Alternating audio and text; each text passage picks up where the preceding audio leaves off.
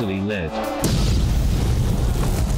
Welcome to Easily Led, the podcast that squeezes miniature wargaming juices in between your ears. I'm Johnny from Johnny Watson Gaming, and as always, I am joined with James, aka Scruffy Crow. James, how are we doing?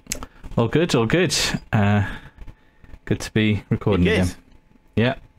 Excited. Yeah, so number 3. So episode 3. Really cracking on with these hat trick podcasts. Fantastic. Yeah. I'm loving it. So James, go on and just give us a rundown of what we got today, and we'll get on. All right. As ever, we're gonna start off with some sort of news type stuff, and I'll let you guys know how Oathmark weekend was, or Oathmark day. We then are going to be talking this episode. The episode title will be Painting by Numbers versus Rule of Cool. So we're going to be talking about armies painted like the box art versus sort of concepts, player concepts and themed armies, and the sort of good and bad points of all of those. Should be quite interesting, a bit different in the last couple of weeks. And this actually came from someone from your Discord, this idea. Yeah, so this was raised so on the Scruffy Crow Discord server.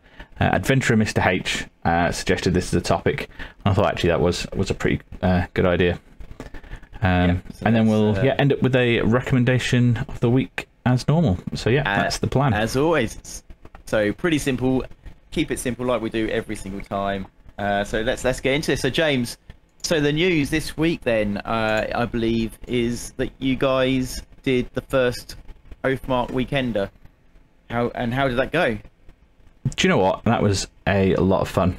I wasn't sure exactly what I was expecting, but I know Matt, the guy that ran it, and I knew that he wouldn't turn it into a win at all cost tournament type situation, which is definitely not what it was.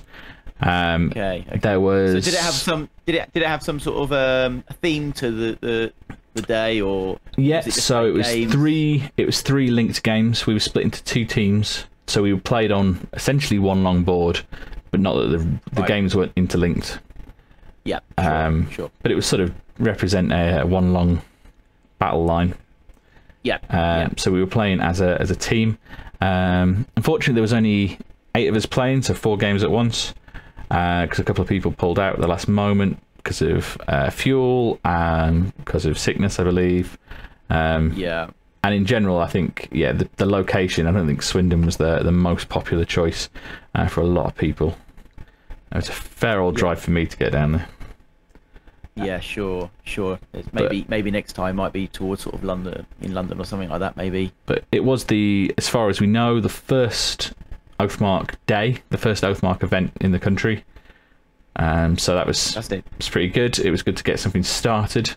So now we've got something to build on for next time. One of the reasons why it was in Swindon, by the way, was because that's where Matt Biggs's gaming club is. It was held at his normal gaming club venue. So tables and terrain and everything was all on hand, which obviously simplifies the organisation quite a lot. Yeah, I mean, these things are to be built upon anyway, aren't they? I mean, you never have a massive turnout first time, but if you can slowly get the word out there and have people come to the next one, and slowly build, and you'll probably find you'll grow out of that venue, and you'll have to find new places to go. Well, then it all starts to become way more sort of complex to organise, and these things can expand. It'd be good to see a bigger day. But I think one of the good things about there's only being 9 of us there in total was that it was quite easy to say hi to everyone. I shook hands with everyone there. I played. We played. Was it 3 games? Yeah, it was only 3 games. I think.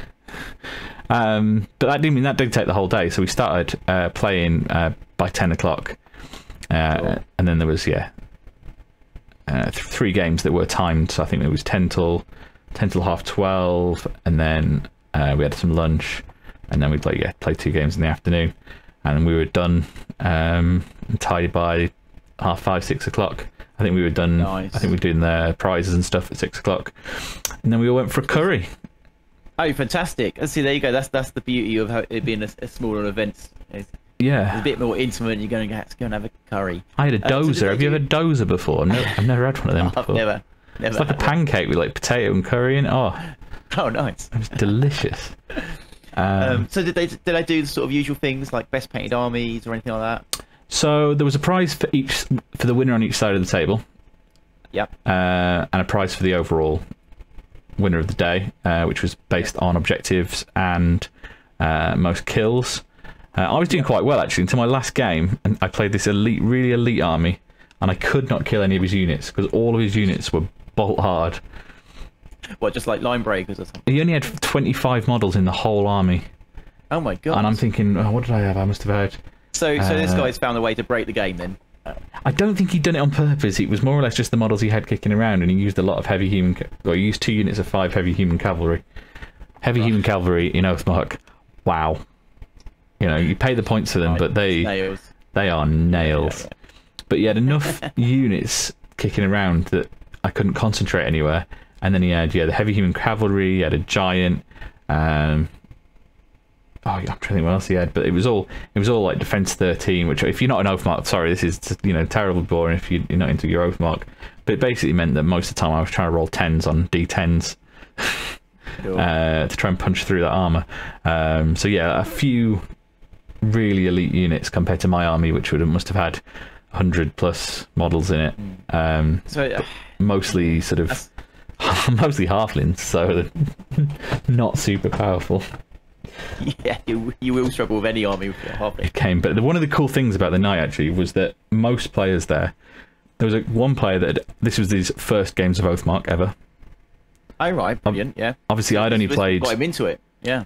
I'd only played 3 or 4 games before, maybe a few more, but certainly not many. And that was the first time I'd ever used that army, which played quite differently to my dwarves.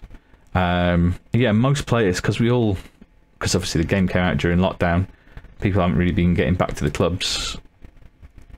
Yeah, most of the players are fairly inexperienced, so it made for quite an enjoyable day. Yeah, so that you don't get those people who are there to completely just smash you. Everyone's just having a bit of fun. Yeah, I can imagine that actually, in a strange way, made it a bit more relaxed, because everyone's just sort of learning the rules as they go along anyway. Yeah. And I think, was there any outstanding armies there? You thought, oh wow, well, there was a best themed army competition rather than a best painted, because they didn't want to do a best painted because they said that's it's kind of subjective and it's not your kind of fault if you can't paint nicely. But getting a nice look of the whole army as a whole is a good thing. But the guy who did win that deserved it. His army was made out of old Games Workshop Nick Lund Goblin Wolf Riders mixed in with some North Star Wolf Riders and some Grenadier Wolf Riders. So we've been getting some stuff from Forlorn Hope to go with. Old Citadel pre-slaughter. You'd have loved it. I would have chosen that one. Yeah, I tell you now, I would have chosen that one just by. I haven't even seen it. I'm just thinking about it. It was. Yeah, he'd done a really good job on the paint job as well. But the whole army worked really nicely. I think he had about 4+ units of Wolf Riders. I said all of these, really old school sculpts. Yeah, fantastic. And it suited the game down to the ground. They really looked the part. Did he say that he had them just left over from Fantasy, or did he actually pick them off of eBay and to make this army? So I think some of them were his models from well back in the day. So I think the original pre-slotted GW stuff was from back in the day. But I don't think he'd ever collected an army that size. So recently he'd been picking some bits up off eBay, and as I said, then getting the equally old Grenadier stuff, but from Forlorn Hope and fantastic places like that. That sounds beautiful. Anyway, you can always check them out if you go to the Oathmark players page on Facebook. It's a guy called Giles that did that. So you check out his posts, so you can see his lovely painted wolves on there. Anyway, James, I think we've waffled on about Oathmark. It was a good day though, and I'm looking forward to the next one. Good stuff. Good. Right. Let's crack on then. Let's get on to the main topic. The main topic: painting by numbers versus rule of cool. So what do I mean by this? Yeah, I'm going to let you start here, James, and I'm going to jump in as you talk. So we're thinking about the 2 extremes of building an army for any war game, and certain games it's more applicable to than others, which we'll get onto. and certain games sort of almost encourage it, and certain games, you know, it's almost impossible. So what we mean is, when I say painting by numbers, I mean you copy the box art, there's a set way of painting a model, and you do that. You use the paint that's called the thing you're painting, and yeah, you just set the rigid way, and it's that's the way it's done. Compared to Rule of Cool, so whole themed armies where you've sort of maybe used some proxies. Generally, this sort of army I'm thinking of has a lot of conversions. They've generally done something crazy with the basing. So they're almost using their imagination a little bit more in terms of what the army's going to look like. Full imagination. These armies tend to be like generally a really sort of ingenious theme. I really like some of them.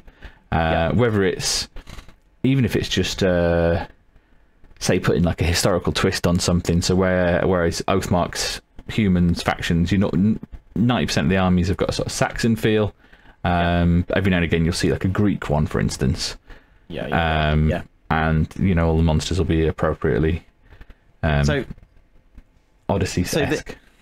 So this then really will depend on what you're playing, because if you're playing a historical game, you're almost expected to stick to either the box art or the historical colours of that unit. And quite often, if you're not, you're told, that's wrong. I do remember your Italians, your poor Italians. You used the wrong blue there. I'll never forget. That really hurt me. But people can be quite militant about that. And I think as well, there's painting guides, isn't there? There's uniform guides, and people use genuine history books and stuff. Exactly, but that is also kind of the hobby as well, is to learn the history about it. And to learn the colours, and yes, you might get it wrong, a little wrong here and there. Shouldn't make that much difference, but as long as in general the army looks like. There's a difference between trying to go historically accurate versus button counters, they call them, don't they, in historicals? Rivet counters for the more modern stuff. But you can most certainly, it's almost a hobby in itself, learning how to paint these miniatures, which is, like I say, which I found. Whereas if you're playing more like a sci-fi fantasy, you've definitely got much more room for maneuver in terms of how you're going to paint a unit. But that doesn't mean you don't get your snivellers and say, well, that's the wrong colour for that particular. Okay, there is one thing I can think of though, is I'm thinking bolt action, because as you know, I've not got a lot of historical miniatures games, but bolt action is the main one I've played. But there's lesser known armies like French partisans, or like the Polish, or which army has like the skiers in? I think it's like the Polish armies, isn't it, where you have the guys in the white suits and the skis, which can make, they're not the mainstream armies. And normally, I think to get those armies out, you have to sort of make a few kit bashes and conversions. So they're still very historically accurate, but they're still kind of leaning down that thing of putting a really heavy theme on something. Yeah, and it opens up snow themes or desert themes. Oh, definitely. Not just. I'm not saying that historical gaming you don't have that variety. You certainly do. And to be honest with you, really, I'd say the whole paint by numbers thing in historical gaming really quite often only applies to more sort of Napoleonics, sometimes World War II. But if you go further back in history, so sort of medieval times or the ancients, no one really knows. Oh yeah, colours got a bit of thing. Yeah, and I mean, no one really knows what colours they wear. That people obviously, you got a good guess that maybe they didn't have this particular colour or they didn't have that particular colour in them days. But in general, no one really knows.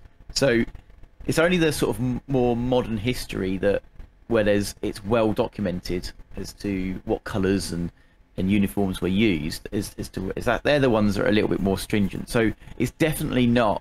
It doesn't tie back the whole of the historical gaming community on what they can and cannot paint their armies like.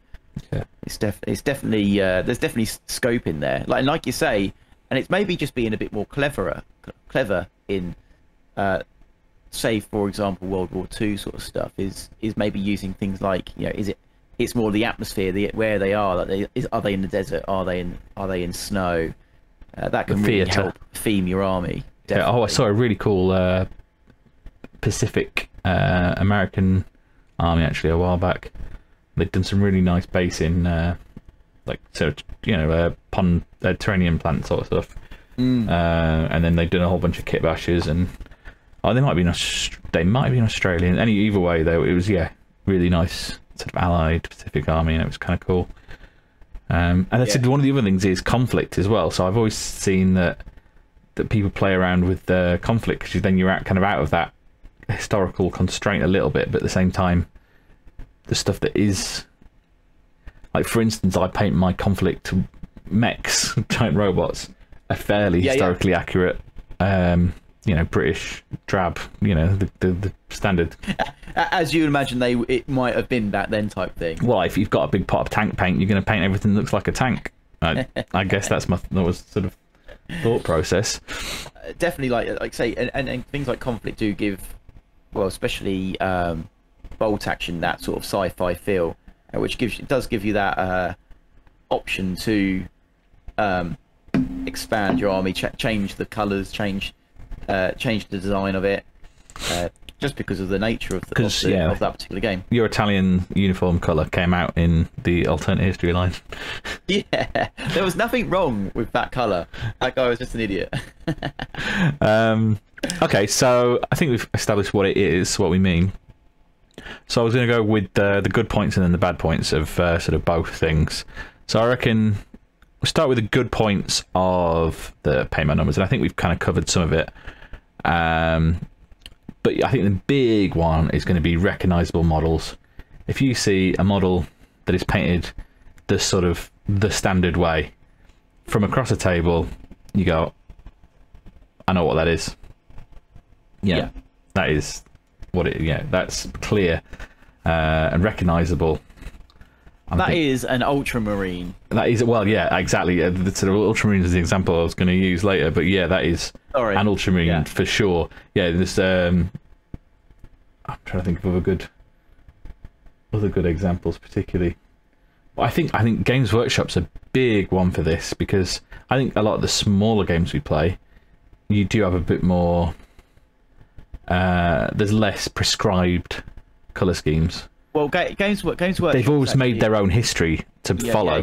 This is it. Games Workshop's a bit of an anomaly to it with it all, isn't it? Because actually, if you're playing with some real die-hard, Games Workshop fanboys, the history to there is almost as fixed as the history in the historical gaming side of things. They will literally tell you, that that's not how you paint that Space Marine. It's the. It's a very strange. It falls into those realms. Definitely, I totally agree. Well, you've got your in old fantasy, you had the sort of human armies. You sort of Reichland versus Nuln sort of army sort of themes, and they all had those painting guides and stuff for all the different seas and everything like that. And then I'm thinking in 40k as well, there's the Eldar. And they've got quite prescribed craft world colours, haven't they? This is the Ianden with they're the blue and yellow, aren't they? Sure. And then there's the green ones with the vines on and stuff. They're quite set options that are there. And then obviously, there's you got your Ultramarines, you got your Blood Angels. There's if you're saying, oh, this is a Blood Angels army, you pretty much can expect it to be red and black. Yeah, correct. But I mean, but Games Workshop do try to encourage creating your own chapter or create your own craft world. That's part of it as well. And a lot of people do, and you can get some amazing armies in that way. Yeah. Some more good points then. And this is kind of one of the reasons I do it, is you don't really have to think about a paint scheme. You don't have to think what's going to work. You don't have to start looking at colour wheels or thinking of paint theory if you're not very good at that sort of stuff. You can go, that works and I think an example of that for me was with Warplock, Arkworld, and My Halflings are pretty much the same scheme as Alex, the sculptor author, Yes, they used on his, because I thought that looks cool, which is a blue and white sort of, I don't know what you call it. There's a So it's almost like a Harlequin sort of checkedy sort of stripes and stuff like that, isn't it? Sort of. Yeah, so basically alternate, left and right color versus the sleeves. So the sleeves are the opposite color to the left or right side of the tunic. And yeah, it's more or less the default color scheme, and that was just because it took a little bit of stress off trying to look at these models at the time were completely new to me, and I thought, no, that's a good way of doing it. That's a good example. I'll follow that, and I think that makes that.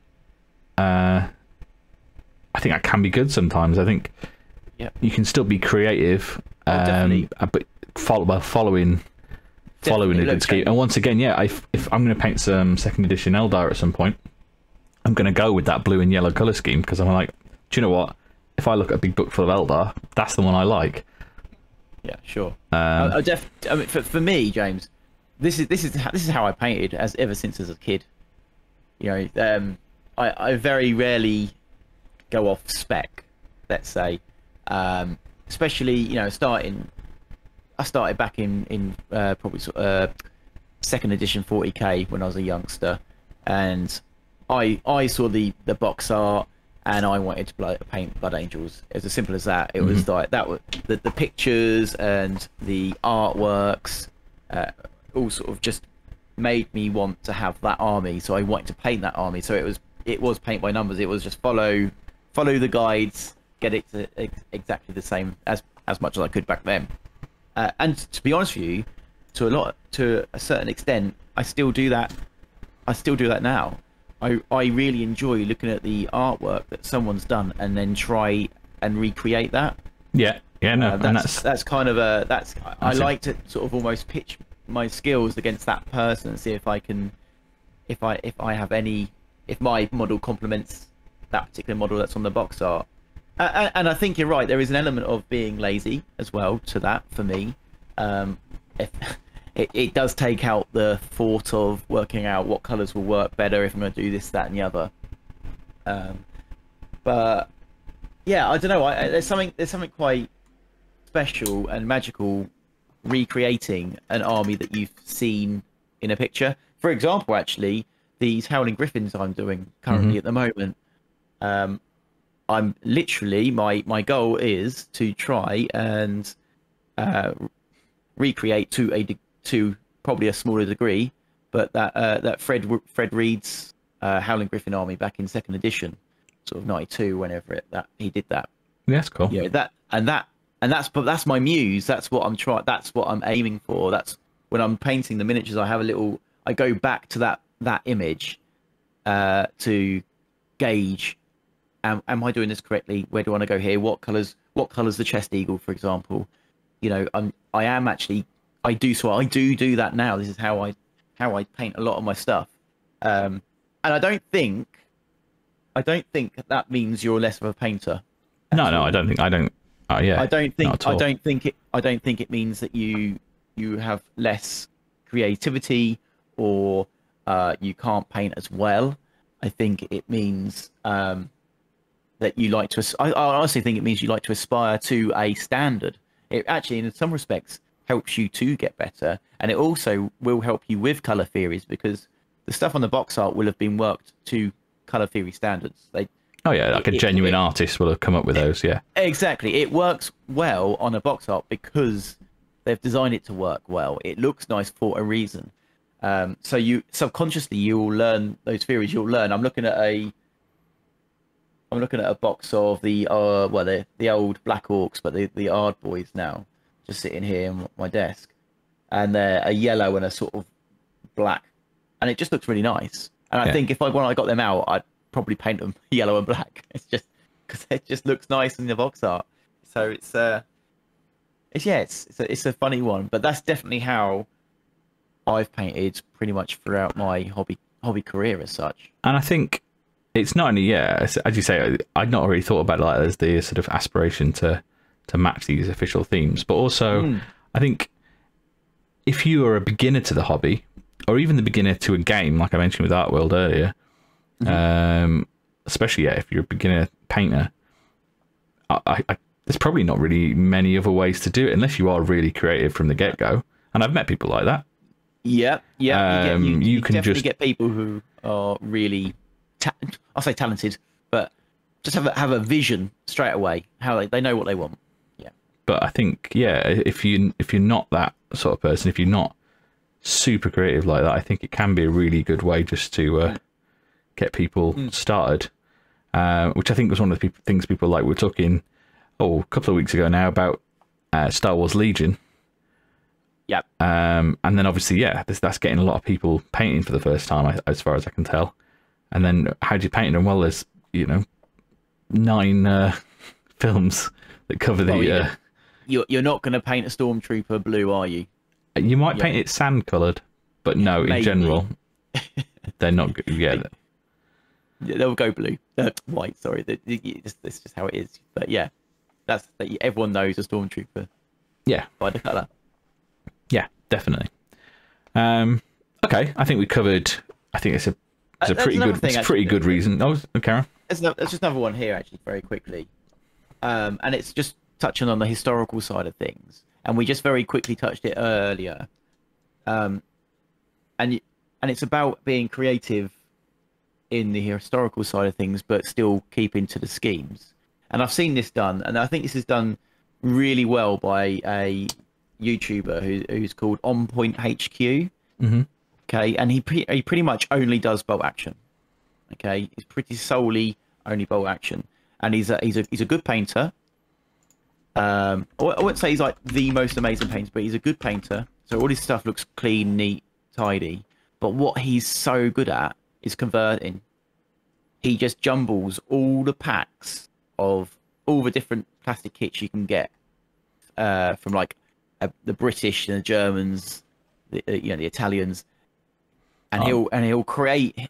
I'm looking at his videos now, and it's let's kit bash the US Airborne, and I'm looking at the little thumbnail there. It's so good, and he's so creative, but no one can turn around and tell him that that's not a US Airborne figure. Like he does it so well and so cleverly, and it's very good. And I would recommend that anyone who's not seen him before, please check him out, because it's very interesting. If you like bolt action, he's fantastic. But what the point is that he's showing creativity, but still painted by numbers. Yeah, and I think, as I mentioned earlier, things like French Resistance, or I saw a really heavily converted. I said we're kind of into the next bit actually, but we're flowing into it. Yeah, so the next bit we were going to cover was the good points of just going completely off script. And I think, this lines up. I saw a really nice, if a little bit depressing, fall of Berlin German army. Yep. Which I saw after, I don't know if it was inspired by, but I saw after. Have you seen the film Jojo Rabbit? Did you go and see that one? No, I haven't. Oh, it was a funny old film, that one. Is it depressing? It was funny, but I mean, It was about the fall of Berlin, and it's not going to be nice, is it? And Jews, and wasn't and some of it's hilarious. Even the saddest moments, it does have quite a good. So written by the guy whose name I cannot pronounce and won't attempt, but from What We Do in the Shadows, he wrote Thor Ragnarok. I'm not even going to attempt it. But he plays. There's a boy, and he has an imaginary friend who's Hitler. God. No, I haven't. So the director is playing Hitler in the in the thing. But this is interesting. Anyway, the last section of that covers the fall of Berlin, and the idea that you've got the Hitler Youth, and what soldiers are left are wearing, scraps of this and that and whatever they can sort of muster, and obviously all the weapons are ad hoc. And I saw a really nice army, and as you say, they'd completely gone. If they hadn't just bought the kits and assembled them and followed the painting guide, they'd really like put this sort of ragtag army together. Yeah, and that's actually that's interesting. That again, that's kind of like the concept that on Point HQ has, is that like the story, he'll do like a little diorama, and the story behind the diorama is like this German soldier is like maybe killed a US Marine and has picked up his gun type thing. Yeah, that he's created a story behind it, and I really like that. That's really fun.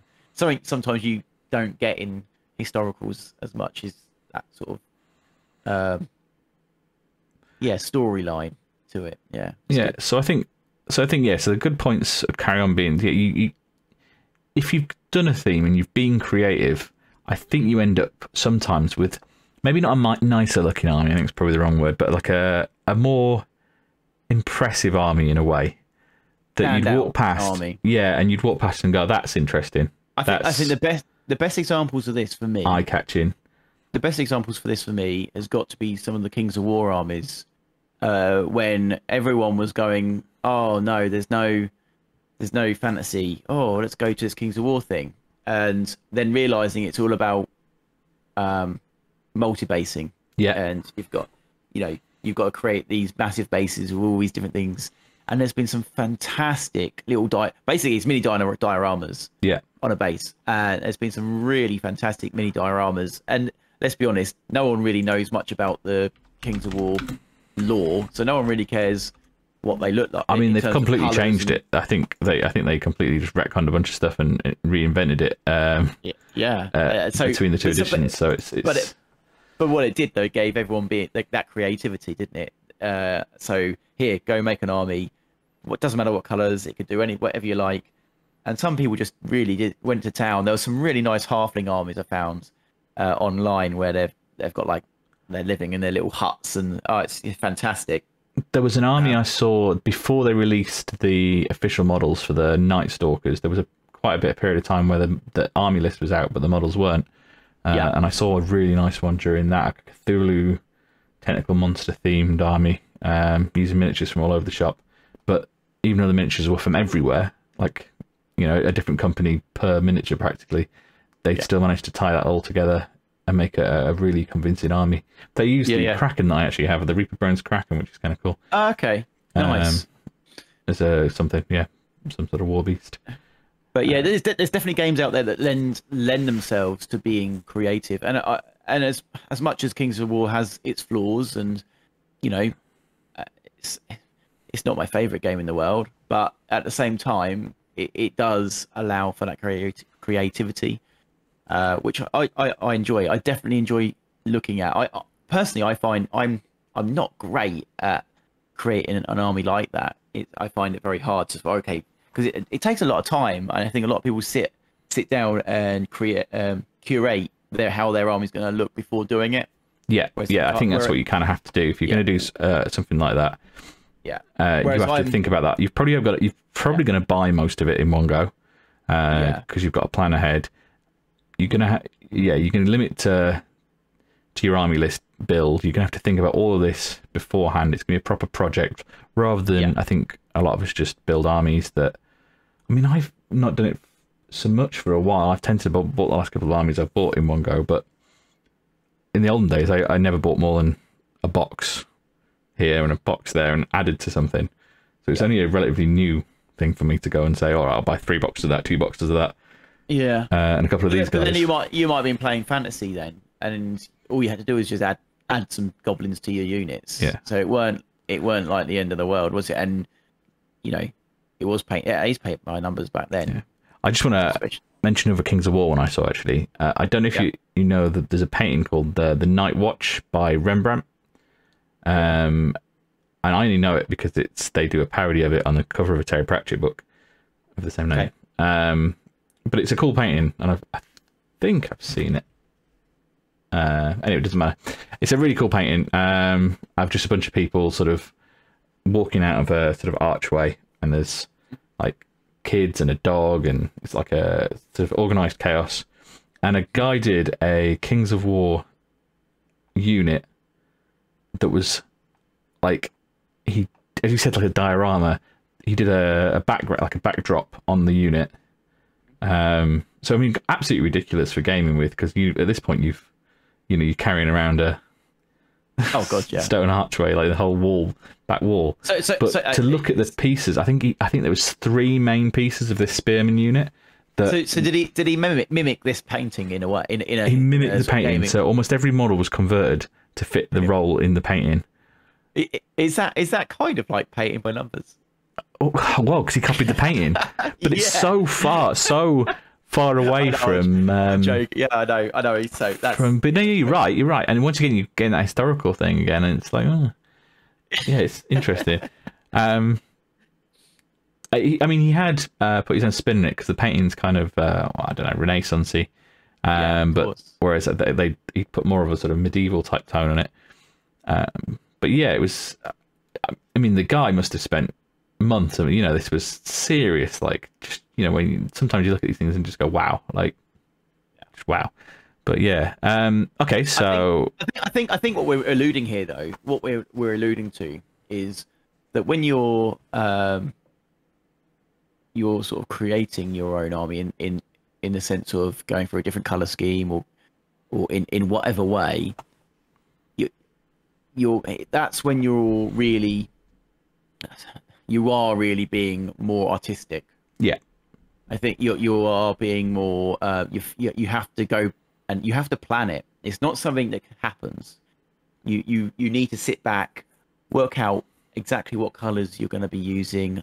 The style, the ambience that you want these miniatures to give. I mean that King's War army you just mentioned in there about the Rembrandt painting is a perfect example. He had to work out what colors will create that tone, and that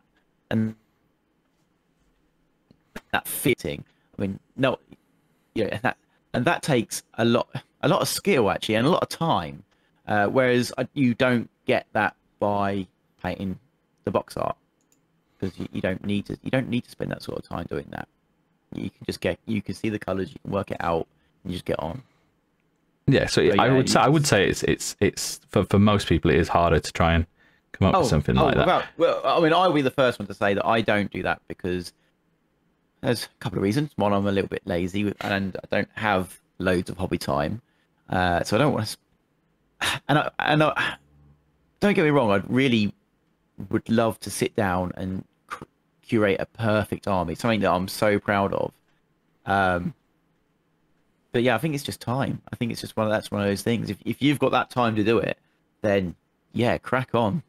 Because sometimes that, I think you're right, James. When at the start of this, you say you sort of hesitant to say a self-made army or a created army can be more impressive, and I think it can. Striking, because you put more heart and soul into it. And I think that's the key. Yeah, and this is what I'm saying. So the other points I'd written was sort of it's more unique. It's very much your army. You're going to take that to a games day or a tournament, or even just post it online, and it's probably not going to be much else out there. Well, that's the sort looks of army like it, and that's that's the sort of army that would win. That you can, and that you can be really painting competition event. Yeah. So carry on from that then. I think it also gives you sort of. I think sometimes it can be kind of limiting the way if you put too strong a theme on an army, it can be limiting. But at the same time, I think it gives you more freedom. You can paint the army exactly the way you like it, and as long as the whole scheme works, I think you do have that bit of extra freedom, and it means that you can potentially do more conversions. So I did an ogre army years ago for fantasy. But almost every single model was converted to be sort of chaosy. So I added extra mutations and shields, and every single model in the whole army, to a greater or lesser extent, had been converted. Because I quite like conversions. I quite like the building stage more, really, sometimes than the painting stage. Yeah, I mean, you only have to look at your YouTube channel. I think most people would see that, mate. Yeah, and it's So yeah, it gave me that kind of freedom to really mess around with these models a bit more, and freedom to do stick some extra arms on and extra eyes, and yeah, it was a good laugh. And then at the overall, you know, when I'd done, I ended up with an army that was fairly, you know, not, you know, Chaos Ogres isn't a brand new concept by a long stretch, but I well, yeah, it was left with something pretty unique looking. Yeah, and you felt to yourself, you know, I'm pretty proud of this. This is different to anyone else's Ogre Chaos army. I saw some photos of it the other day because I sold it. But yeah, I saw some photos of it the other day. I was like, wow, like some of it's painted quite nicely, but some of it, I'd be ashamed these days. But that's I mean, that was I must have done that. But then that's ago. the trial. That's the trial. Yeah, well, there is that. There's the fact that you did it a long time ago. There's also, I think, the trials and tribulations as well of when you embark yourself on creating yourself a unique army, and maybe I think we're probably rolling in now into the good into sort of bad points, and this would be a bad point for creating your own unique army, is you get burnout, because you know you've got to spend a lot of time working out how you're going to do that particular army, and then once you've worked out that particular scheme, it's very likely, not every single time, but very likely you're going to be doing the same thing for every single model. Yeah. So it'll burn you. Saying that, I mean, you could say that for the historical side of things, just painted by numbers, trying to paint 100 British uniforms. Well, I've gone on this forest green and lemon yellow for my Oathmark army, and I've painted those two colours now just so much. Well, and I know when they're done, and they're all the same two colours across every unit, but all the units are going to look quite distinct. All the units are going to look quite different, but the colour scheme's going to be the same. I got a load of compliments about that colour scheme at the... it's very striking. It looks really nice. At the Weekender, and... I'm not surprised. Yeah, and I'm quite proud of it. It's just, as you say, I've got, you know, another 60 halflings to paint and another 20 archers and some other bits and pieces, and it's all going to be the same colour scheme. So at this point, I am kind of painting by numbers, but I came up with the numbers. Well, here you go. And I think it's the difference between, because you obviously can get burnout from painting by numbers, but here's the difference, okay? And I think this is a fairly good example.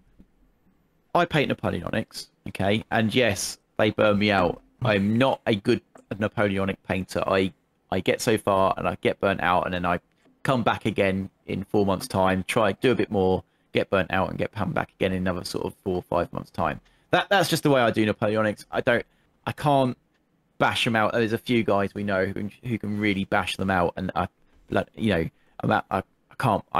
they're amazing. Those people who can do that, it's just fantastic.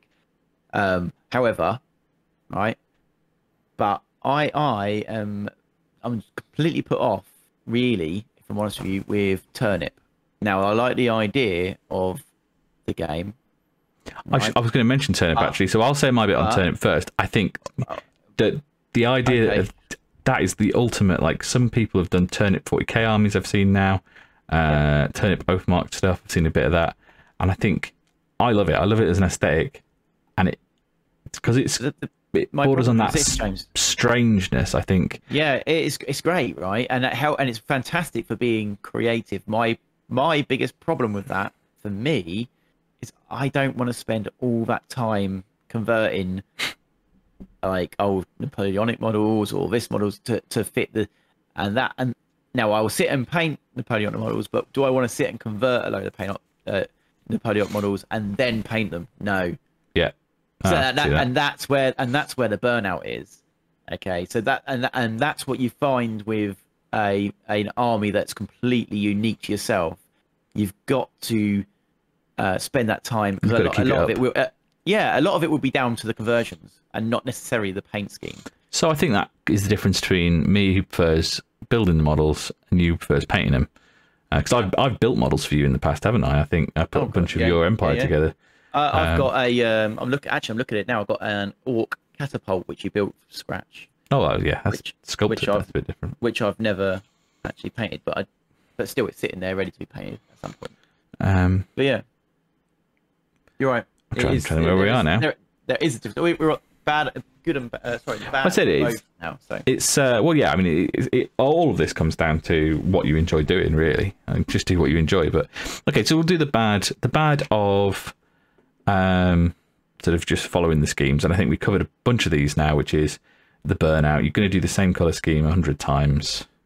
You're going to converse to some of the good points you made.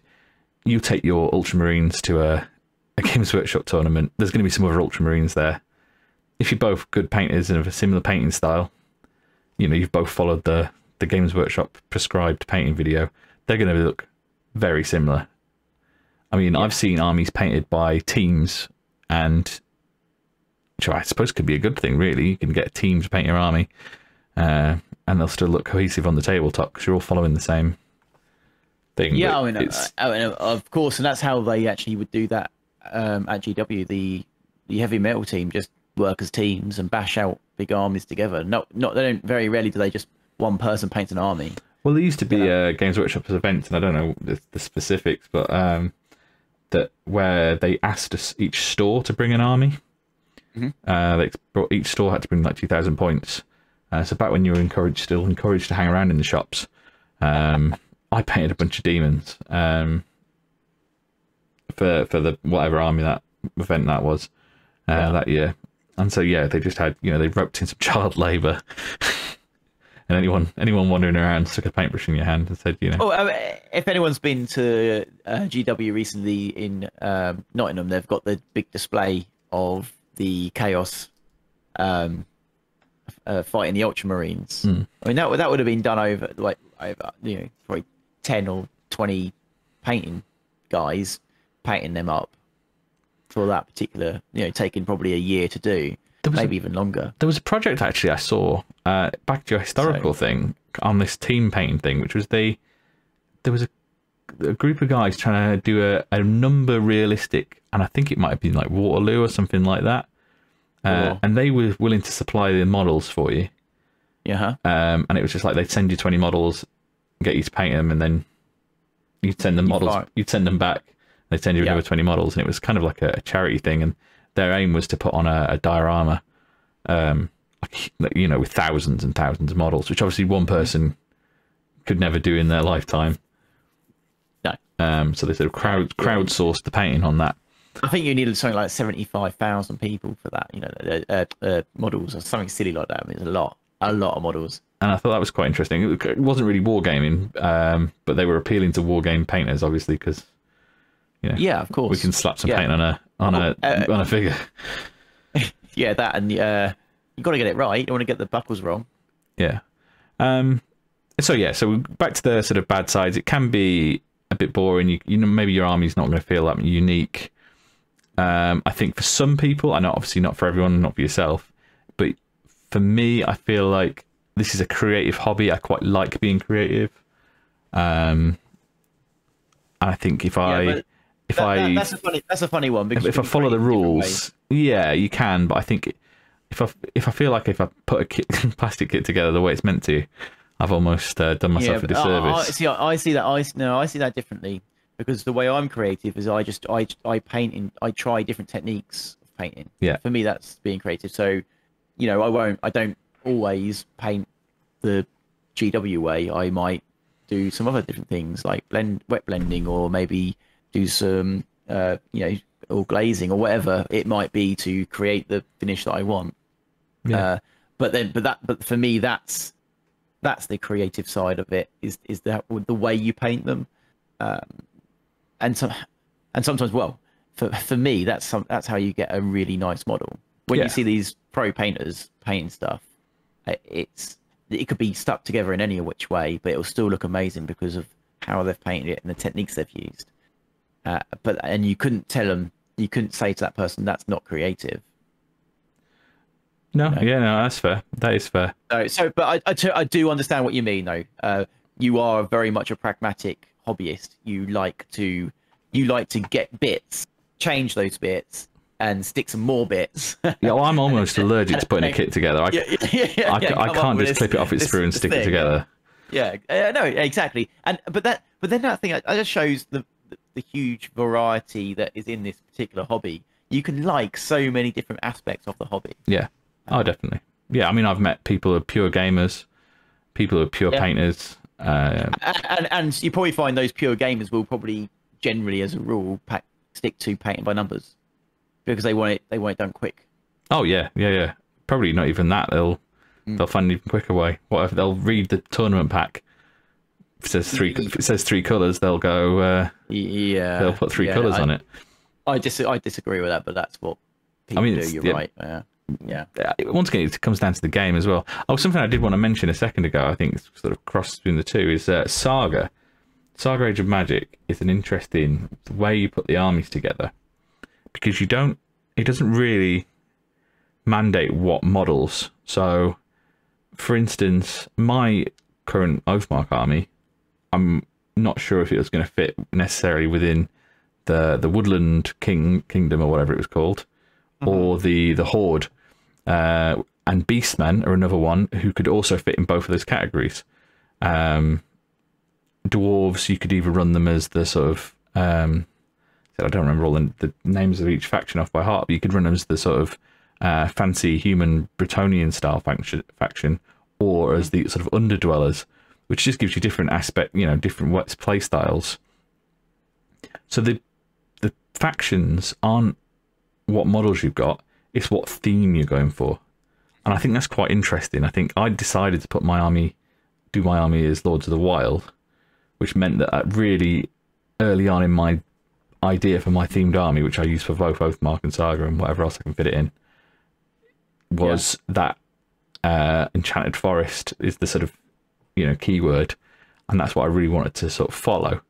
So that, I think, encourages, as a whole game system, encourages a themed army, because you have to pick your theme rather than pick your faction. So that creates that pushes you down the being more creative side with your miniatures, because you can pretty much throw whatever you like in there as long as your story backs up what you're going in with. Yeah, and they have categories of things like quadruped creature and like bipedal creature and like Titan, things that matter on sort of human-sized figures. Whether or not they've got a bow, that needs to be clear. But whether it's got 3 heads and a bow, or whether he's this leads me to a bad point actually for being to have these more creative side of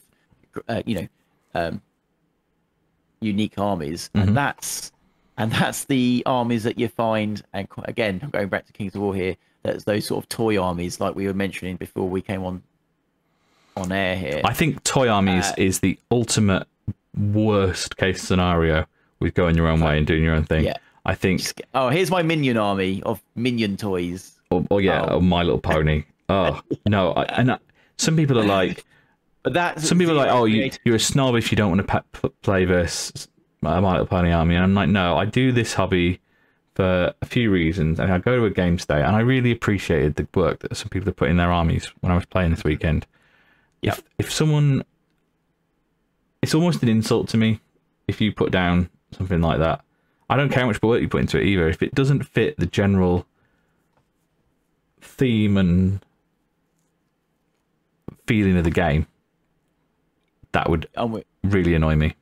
Yeah, I think I'm with you. And the same goes if it's Poundland spiders and rubber snakes, which I've seen. And again, actually, thinking on this, that is probably why maybe a lot of historical players get annoyed with you if you painted your British blue. No, that's a fair point. That would be so. Well, this is just that is not how. That does not.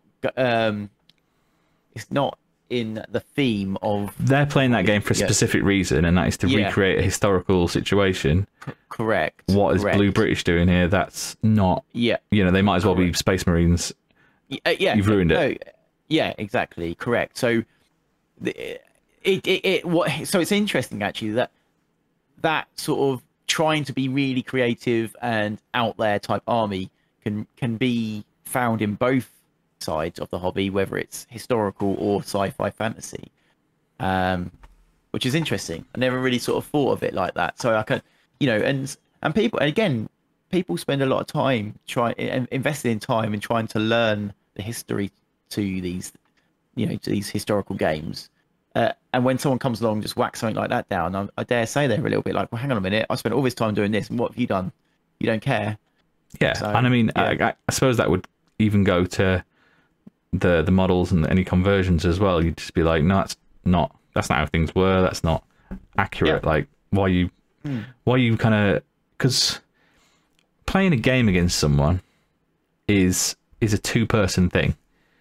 There's a certain, you're both trying to have a good time, but you're also both trying to make sure the other person has a good time. I think that's important too, if you can have a good game. Well, depends on who you're playing. It depends. As I said, I think that's important. If you intend to have a good time. Yeah. If you're playing amongst friends, then that's how it should be. But if you go to a competition, then yeah. Which is why I don't think that's why competitions don't interest me. It's why I've never really been to any. Which is why I wouldn't have gone to. I maybe would have gone to the Oathmark thing if it had been a competition. And obviously there was a competition element because we're playing a game. But I hope the Oathmark thing doesn't go competition. I hope they keep it sort of more narrative. Yeah. Because like you say, I play Oathmark as a fun game, not a competitive game. I like to have a beer and have a laugh. It can be competitive, don't get me wrong, but it's the rules are tight enough for it to be. Yeah, and I think no, totally. The idea that there was a prize for the person who took the most objectives and killed the most stuff. That's fair. I think that's right. You got some good. There was one of the guys I played was a really good player. You got to keep. It's hard because you definitely need to keep some sort of competitiveness to a game. Else, there's no point. It's not a game. And not necessarily true, because I think you get like Ark World. I think you want to win or lose, but sometimes if you're playing Ark World, which is the most narrative game I can think of, because you have the feat system where you decide amongst yourselves, like with both players, I'm going to push a trio, or I'm going to throw a frog at you, or something. Anything you can think of, it all just becomes role playing. Yeah. And I think I've lost games at that, not on purpose, but because it was narratively correct and funny. Yeah, sure. So the dice are making the decisions for me, but the narrative that we build around it, and you just I mean, there must have been times. There must have been times where you've done a charge because you think it wasn't necessarily the best tactical option, but it was. It's funny. I mean, I love it with my goblins, just throwing them in. Who cares, Because you're thinking narratively. That's what they would do, isn't it? They just they probably try and hide, but I think you can. I mean, D&D, for instance, is a game. It's a good fun. A lot of people enjoy it, but that doesn't have that thing. So I think the closer you get to that, the less winning becomes important. But no, I think Oathmark is a fine balance of a nice, fairly crunchy game with good narrative elements. We've completely gone off target, off topic. That's okay. It's kind of on. Well, no, we're not. So you've kind of touched on this. That is Toy Army is terrible. I'm sorry if you stick up for them and call me a snob, but no, I hate them. Terrible. Don't do it. So I'm going to go to the other ones I've written down for the bad sides of for these super creative armies. And I think sometimes, I think we touched on this earlier, the studio schemes for whatever game have been thought up by someone who is, an artist. It is their job to think these up, to think what works. And I think sometimes you can do these, you see these themed armies, and as an individual model, they might look great, but as an army, they might look a bit of a mess. I think sometimes it's not, you might have had a great time playing them, the models might look great individually, but you end up with something that doesn't seem very it's that cohesive.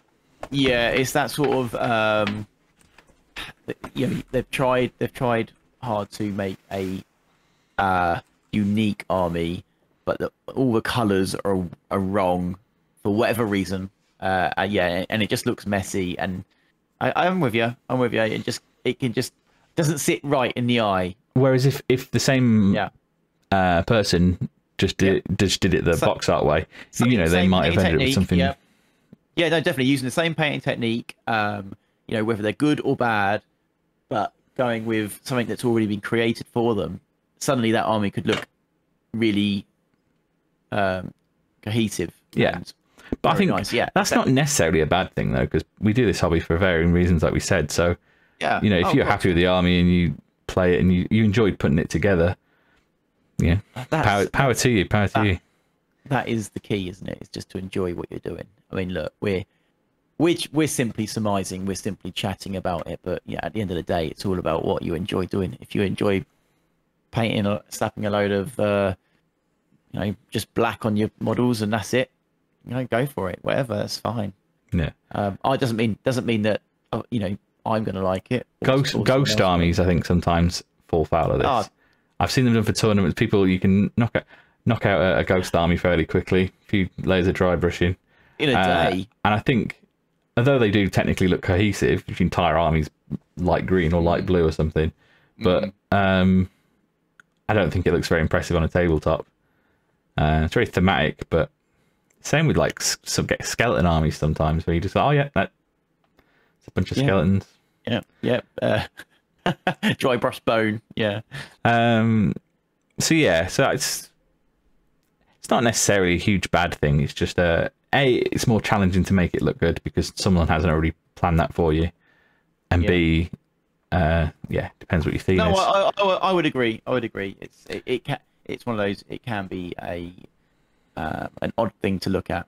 And I think the last downside I was going to go for was if you've got an amazing theme and you really want to sort of run with it, but you use too many proxies.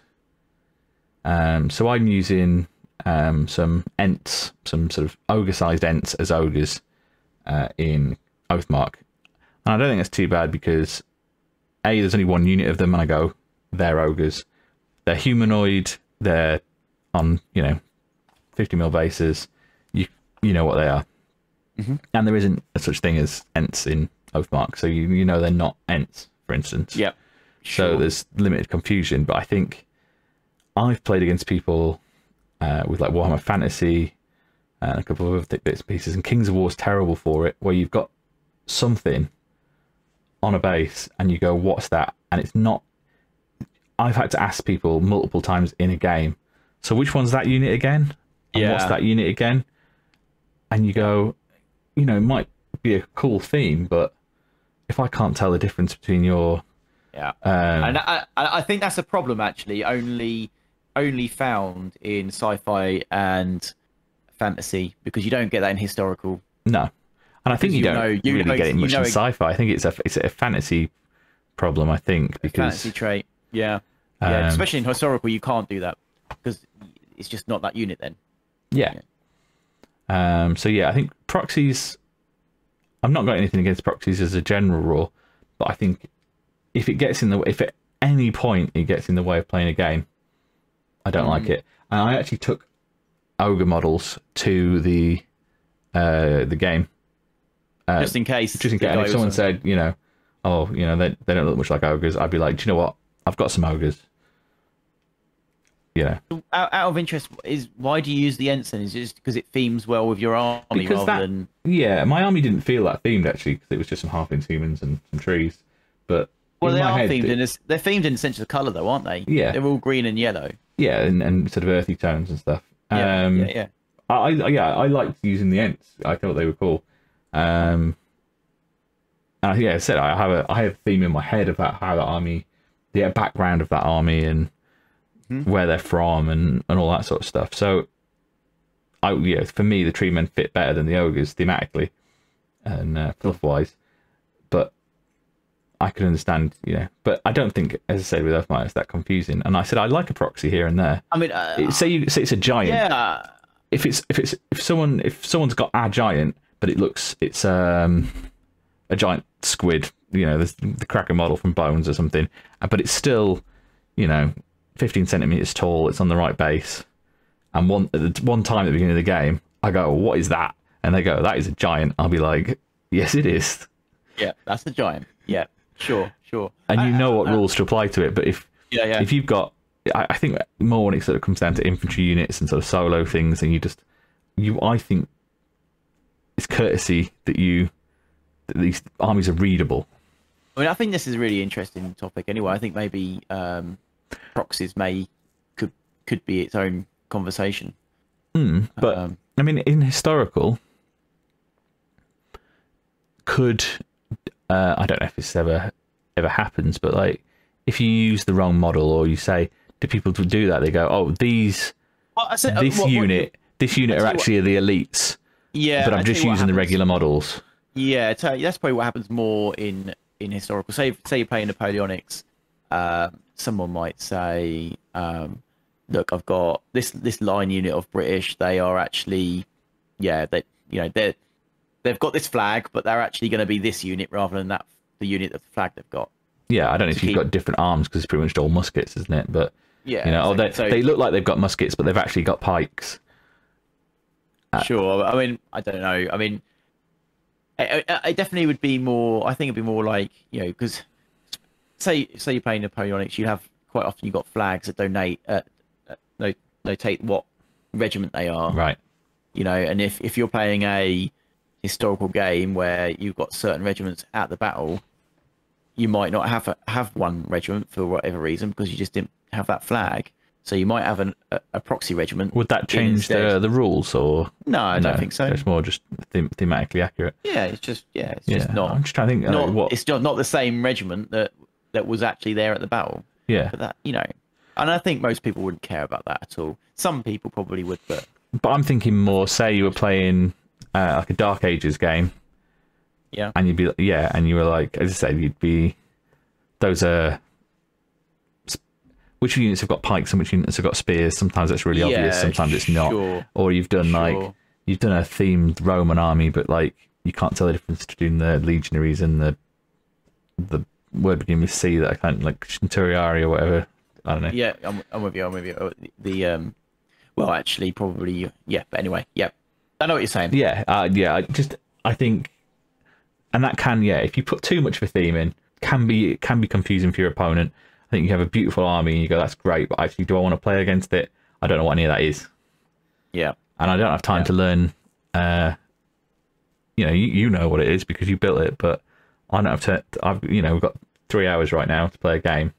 I want to be able to look at a unit and go, right, I have a rough idea what they are and what they're doing. So I quite like WYSIWYG in that thing. I think you can still do a hugely themed army and keep everything 100% WYSIWYG, but I've seen it when it's not been done, and can be a bit more confusing. And I think that's the main sort of points covered then, really. So it can. Yeah, I think so. It can be less clear. Yeah, it can not be if you don't pull it off. But I think with that then, James, what's your roundup comments on it all? What's your conclusion on it? As I love to fence sit on these things, I think the trick for me personally, anyway, is to go down the centre. So my old ogre army that was all chaos ogres, you could tell the difference between the armoured, I'm trying to think what they were called, Ironbreakers or whatever. No, that's not right. The big guys with big 200 weapons and loads of armour, because I gave them big 200 weapons and loads of armour, loads of other random tat on there, but you could see what they were. The army had a strong theme, everything was clear, concise. People wouldn't have to ask me what any of my units were. My Oathmark army, I've got a couple of substitutions. My new giant is probably going to be Treebeard, the Lord of the Rings Games Workshop kit that came out fairly recently. Okay, yep. Because I saw some really nice ones, so that's going to be my giant. But no one, once again, there isn't a rule for an Ent, and someone's going to look at that one thing and be like, what's that? Giant. I mean, there are other things it could be. I guess it could be like a living statue or something like that, but still. I think people would say it's a giant, sure. It's going to stay clear. So I think it's the trick for me is I like a themed army. I think they look fantastic. If someone's put that work in, and I think that freedom and conversions and having something completely unique, it's a joy to face down the table. But I'd rather have something clear and concise that I recognise than something too mad. Yeah. So I think the trick is to keep it down the centre. Keep within the theme of the game as well, I reckon. If it's Oathmark, keep it Dark Ages-y. If it's if it's conflict, say, keep it diesel punk. Don't go too sci-fi or something like that. Sure. Try and stick it within the theme of the game, and I'll be really impressed with what you've come up with. Yeah, I'd agree. I mean, look, for me, I've always painted by, as a rule, sort of follow the box art. Generally, as a rule. Yeah. You know, through whether I'm painting historicals or whether I'm painting sort of Space Marines. I've always sort of liked. I like the lore behind games. I like to try and mimic that lore, and you know, I enjoy doing that. I personally find coming up with my own lore, so it's not stressful, but just a bit hard work. So that makes it a little bit harder then to start doing more of my own themed armies, which I never really do. You know, maybe the closest would be sort of goblins and stuff, but that really, they're not. It's very little you can do with goblins, I suppose, at the end of the day. So, yeah, for me, I've always really painted by numbers, and I enjoy doing it. What would you like to face, though? Oh, I always appreciate a well thought out army. Someone who's spent the time, who's been able, like I say, for me, I find myself I don't have the hobby time to curate my own army in its entirety, for whatever reason that might be. But don't get me wrong, I can most certainly appreciate someone who's done that. And so if I'm playing against someone who's spent the time to dramatize, dioramize, or just simply come up with a cracking paint job, which is slightly, you know, a bit of a curveball. Oh, I love that. I love seeing it. Yeah. And then in turn, that gives me some inspiration to try different things, because I see what they've done. I think, oh God, yeah, I'd love to do that. So, but for myself, in my own way, I hobby, I tend to more or less paint by numbers. I like to keep it fairly simple, I suppose. But like we was mentioning earlier, what I find interesting is how do I get to that point? How do I paint the miniature to get to that point? So it's more about the painting skills rather than my just raw creativity. Yeah, exactly. Rather my design skills and how I'm going to create that army. Yeah. No, but yeah, no, it's interesting. It's really interesting. It's a nice topic. I've enjoyed talking about it, actually. Yeah, and as ever, if you got some thoughts, stick them in the comments. We'd love to hear them. Please do, because I think there's a lot. What do you guys? Is there anything you'd be annoyed to face? Yeah. What do you prefer, and what do you prefer doing yourselves? And definitely, just your thoughts on the topic. That'd be fantastic. Please do. So James, as I said, this topic was suggested to us by Adventurer Mr. H on the Scruffy Crow Discord. I'll stick a link to the Scruffy Crow Discord, if that's all right, in the on the YouTube of this. Feel free to jump on and shout at us on there. Yeah, definitely. And let us know what you think. And we will always take more.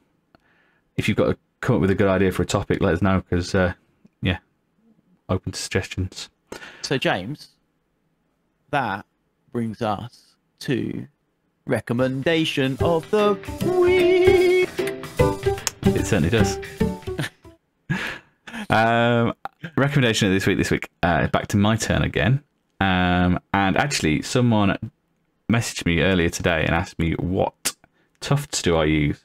So I've talked about my Oathmark army a lot this episode, and one of the things I think has sort of tied them together quite well is the basing scheme I've done, which uses 3 different types of tufts, I think it's a 4mm, a 6mm, and a bushy one.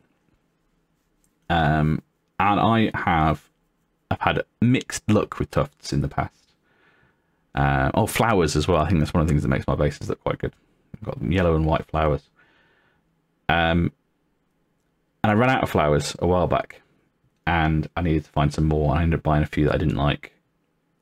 So yeah, my recommendation is Warpainter Scenics, that you can find at warpainter.net. There'll be a link in the description. and they just make a really they don't do a lot. They've got just a tidy range of just lovely tufts and grasses, flowers, little bushes, all just that sort of stuff. And I will keep going back to them now. They've got my brand loyalty because their tufts, they've got a really nice glue on the back.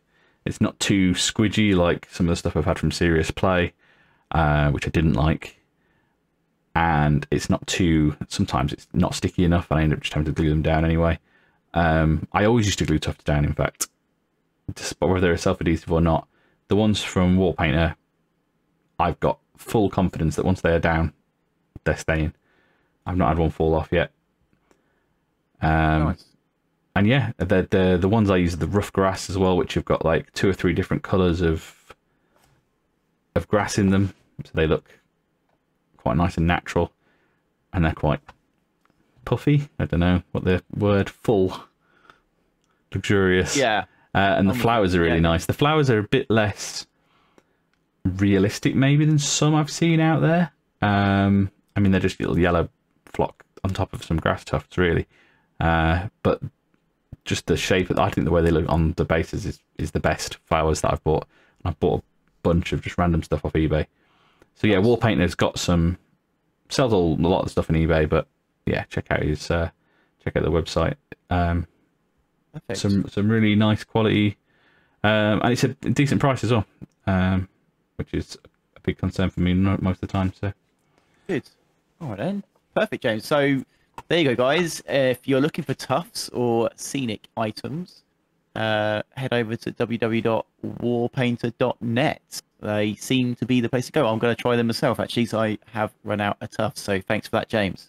Yeah. So that brings us to the end of this episode. Thank you very much for taking the time to listen about us waffle on, well, what is it? Painting and not painting, I suppose. Just hobby in general. I think that's what that's what this channel's about, isn't it? Yeah. What we get distracted by, I think, is the point of the channel. So yeah, no, it was good to get some of this off my chest. Then we're going to natter again. As I've already mentioned 100 times, let us know what you thought. Give us your ideas. It's probably the wrong time in the podcast to mention this, but we're on SoundCloud now, so I'll probably be putting this on SoundCloud as well. If you want to watch future episodes, go and check out our SoundCloud thing. Go and give our old episodes a play, just so it looks like someone's listening to them. Yeah, and don't forget to hit that subscribe button. Oh yeah, and the bell button. Give us a subscribe and a bell. Yeah, and yeah, thanks for listening, and I'll see you next week. So, catch you later, guys. Bye.